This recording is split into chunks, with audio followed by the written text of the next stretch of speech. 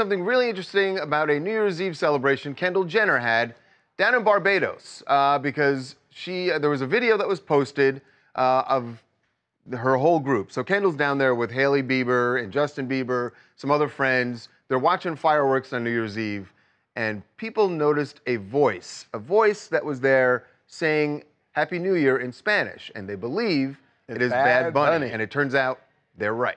But here's the video.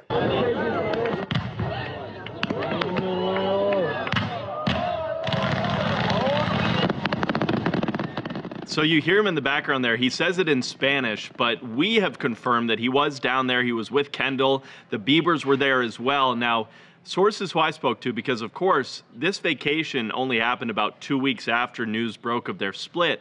So of course, a lot of people are saying, okay, number one, did they really split? Are they back together? I've been told that they are not back together. This was a split. They're not back together. But it raises a lot of eyebrows because it's not like these two are hurting for cash where it's like, hey, I already put that $1,000 deposit down on the vacation. I'm coming. I don't care. Right. You know, they can figure out other travel plans if they needed to.